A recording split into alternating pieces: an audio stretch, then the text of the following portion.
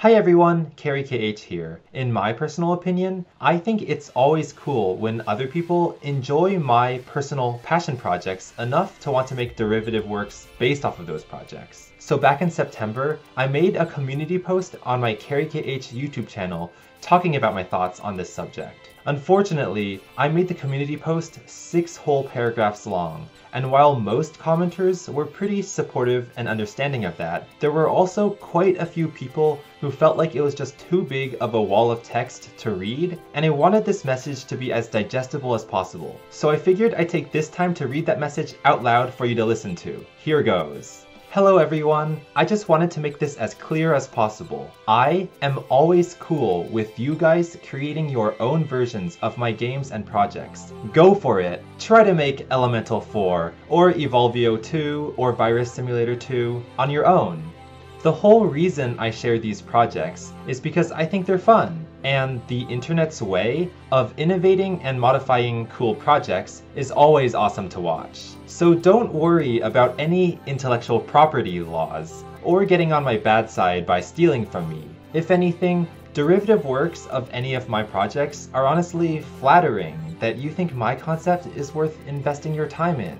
Earlier today, I wrote this super long essay about why I didn't think it was fair that recreational game development video creators, RGDVC for short, are held to this expectation that every new project is constantly maintained, whereas every other video genre, like makeup gurus, or family vloggers, or trick shotters, can just upload a video and be done with it. I didn't like how people were calling me a scam artist because my 2011 Flash games no longer worked, or a traitor who had betrayed their childhood, or they'd make live counter after live counter of how much time passed since my last update to some obscure project. But I decided that essay was too boring and whiny, and the people who harass me would do that regardless. Ranting about negativity often just spreads more negativity, so I won't post it. However, here was the main idea. Coding projects online is like this. I'm planting a new tree every few weeks. While they're still the weakest tree, I will water them with as much care as they need. But once they can live a life of their own, I will move on to the next tree. That way, I get the opportunity to plant as many trees as possible, with the finite time I have left on this planet, which is maybe 50 years. This is the strategy I prefer. I don't want to spend my time perfecting a single idea, because then I'd still be focused on my first game ever, Triangular Rush Hour, and then BFDI and Scaled the Universe would never exist in the first place. Instead, I'd rather get as many ideas from inside my head to outside it as possible. Now, if there is a growing community surrounding one of these projects, that means that there's both growing demand for that project, but there's also a growing number of creative people in that community who can help satisfy that demand with their own creations, not just me. In theory, the two should grow proportionally to each other. Now, although nobody can exactly replace the original creator, especially in lore-heavy projects, they can at least keep the community self-sustainable, even if the creator vanishes.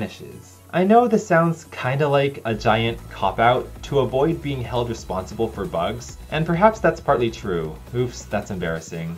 But since there's one of me and 500,000 of you, I'm just hoping that the creative juices, skills, and attention can be spread over everyone a little more equally. For example, in the video description of my Loopover video, I linked to you/Janice Pritzkow's version of Loopover instead of my own, because I think that their version of Loopover is cleaner than mine. I did the same thing for TWOW spreadsheets or the stick figure poser. This is one of the reasons I'm so grateful that I have an audience with skills like that. You can fill in the gaps that I don't know how to. But I hope that means that the burden of producing the highest standard quality across all my projects, all 260 of them or whatever, is not completely on me. I'll be the trunk that holds the tree in place, and you guys can be the leaves and flowers that reach ever higher. Ew, that sounds poetic. So that means I gotta stop typing soon. Anyway, thanks for reading, and thanks for supporting my stuff in general. This is Carey, peacing out. Yeah, so that was my community post, read aloud so you can listen to it.